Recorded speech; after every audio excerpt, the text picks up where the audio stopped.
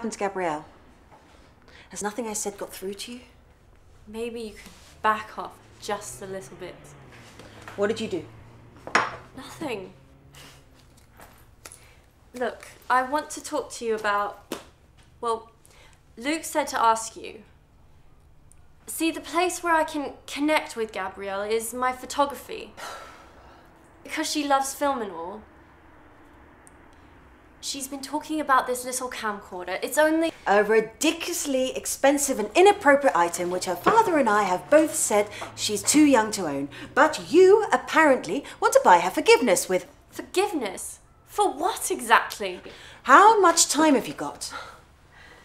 Let's start with this morning. Why did she run from this room? Luke was in the shower this morning and Gabrielle sort of walked in without knocking. I'm sure that didn't upset her. Everyone in this family takes showers. I was in there with him.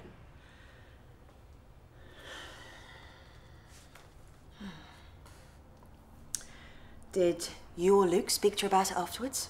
No. I thought it might be uncomfortable for her. For you mean?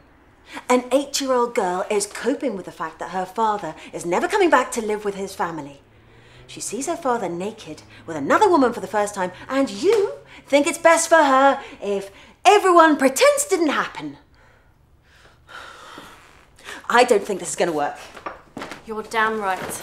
I am sick of your imperious bullshit. I never said I was Mary fucking Poppins. Oh. If every time life hits her in the face, you want to have a 12-hour talk every third Friday of the month, go ahead. I have a life. Oh, and I don't because I have children. The problem with you is that you're too self-involved to be a mother. Maybe the problem is your kids.